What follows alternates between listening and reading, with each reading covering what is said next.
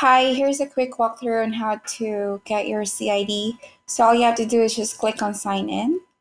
And once you're signed in, it will ask you for an email and a password. So all you have to do is just type in your email and the password associated to your GLSA account.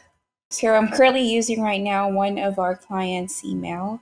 So this will allow us to sign in to their account. So currently this account right here is not yet live. So let's just say that you wanted to get the customer ID for this account. And normally it will, if the account is already live, it will bring you directly to this leads page or to the leads dashboard.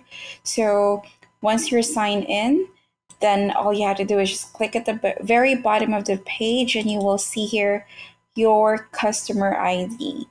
So you can just provide this to us or to anybody if in case someone is asking you for a customer ID, especially if you're going to call Google, they will ask for a customer ID and also the email associated to your account. So please make sure that you provided them the correct CID for the LSA that you're calling about. So I hope this video helps. If you have questions, let me know. I'll be more than happy to help. Thank you so much for watching. Have a great day. Goodbye.